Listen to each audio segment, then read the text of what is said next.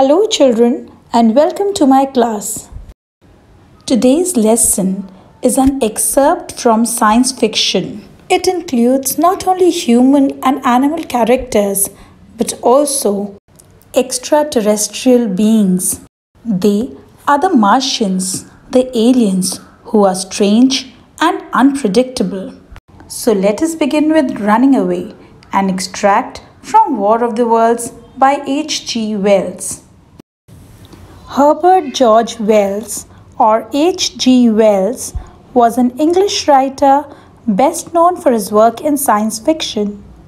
He is sometimes called the father of science fiction and shares this title with another famous author, Jules Verne.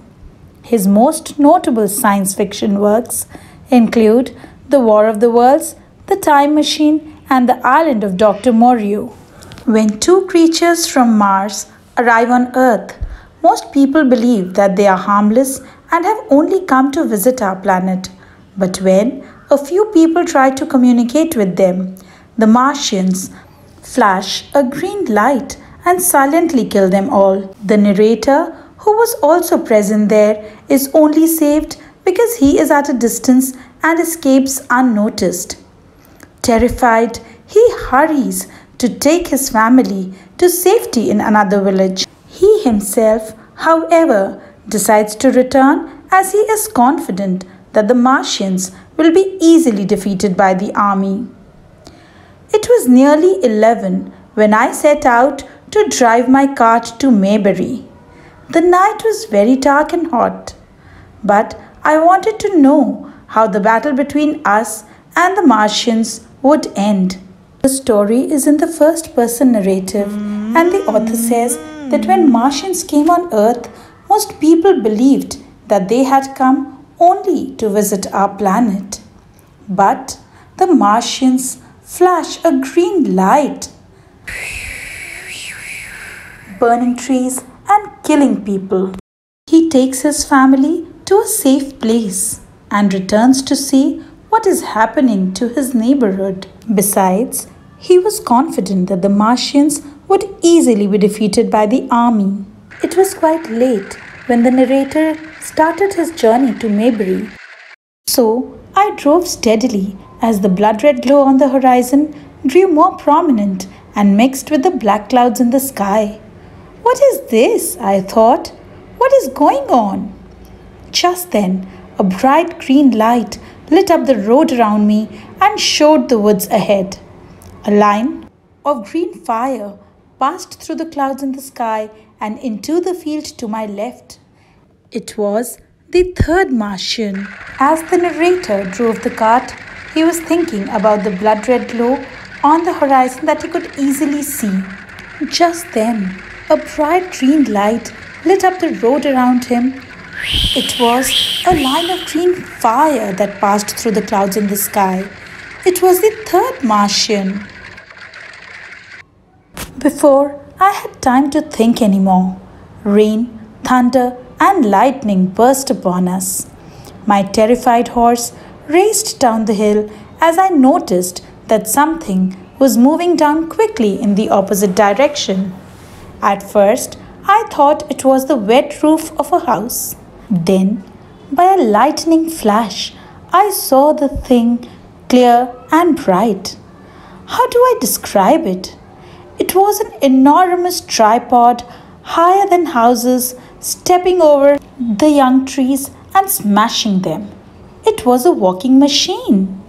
I watched in shock as another enormous tripod appeared from the woods, bending the trees to clear its way. It was rushing straight towards me.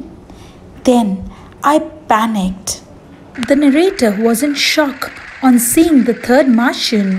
Rain, thunder, and lightning made the horse terrified, and it ran down the hill.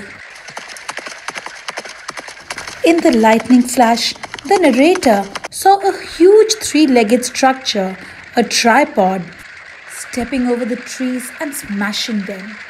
Already in shock, he saw another enormous tripod appearing from the woods, bending the trees to clear its way. The narrator suddenly felt great fear as it was heading straight towards him.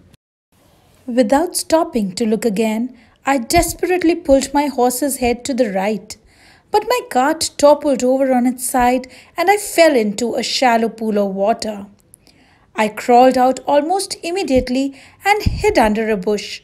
My horse had run away, and by the lightning flashes, I could see the upturned cart and a single wheel still spinning. When the narrator saw another walking machine coming towards him, he pulled his horse's head suddenly and his cart toppled over. He fell into a pool. As he came out of the pool and hid in a bush, he saw his cart upturned. The enormous machine was walking slowly and going uphill. It had not noticed me. As it passed, it howled louder than the thunder, "Alloo! Alloo!" and joined its companion half a kilometer away. I then realized the great danger I was in. I ran towards the woods. I stumbled through the trees and darkness as I walked up the hillside. Near the top, I fell over something soft. A flash of lightning showed me that it was what remained of our neighborhood shop. It was completely burned. The walking machine did not notice him and walked uphill. As it passed, it howled louder than thunder and joined its companion. Now that the two machines were together, the narrator realized the danger he was in. He ran uphill towards the woods, stumbling in darkness. He fell over something soft and saw that it was the remains of his neighborhood shop that was completely burnt. Nervously, I moved on up the hill and entered my house, trembling violently. I had heard voices from the Mayberry Bridge, but I was too frightened and tired to shout or to join them. So I went upstairs to my study and looked out through my window. The thunderstorm had passed. The towers of the Oriental College and the trees around it had gone. On seeing the remains of the shop, the narrator was nervous. He entered his house shaking with fear. He could hear voices from under the Mayberry Bridge, but he was too tired and frightened to join those people. Upstairs, from the window of his study, he looked out. As the storm had passed, he could see the towers of Oriental College and the trees around it. Very far away, lit by red fire, the common was visible. The whole countryside was ablaze. Even when I peered into the red smoke, I could not see any people at all. This fiery chaos had once been my little world, and I had lived in it safe and happy for years before the Martians arrived. What are they? I wondered. Are they intelligent machines? I felt this was impossible. Or does a Martian sit inside each tripod, controlling it like a robot? From his window, the narrator could see the countryside still burning, and there were no people anywhere. This entire countryside burning strongly had once been his entire world, where he had been safe and happy for years before the Martians arrived. He stood thinking whether the walking machines created the havoc or a Martian sat inside each machine directing it to destroy. Suddenly, I heard a slight noise and leaned out of the window. A soldier was climbing down my garden fence. "Are you trying to hide?" I whispered. "I am." "Come into the house," I said. I went down, opened the door, and let him in. "What happened?" I asked. "We didn't have a chance," he said, trembling. "Not a chance." As the narrator stood thinking, he heard a slight noise and leaned out of his window.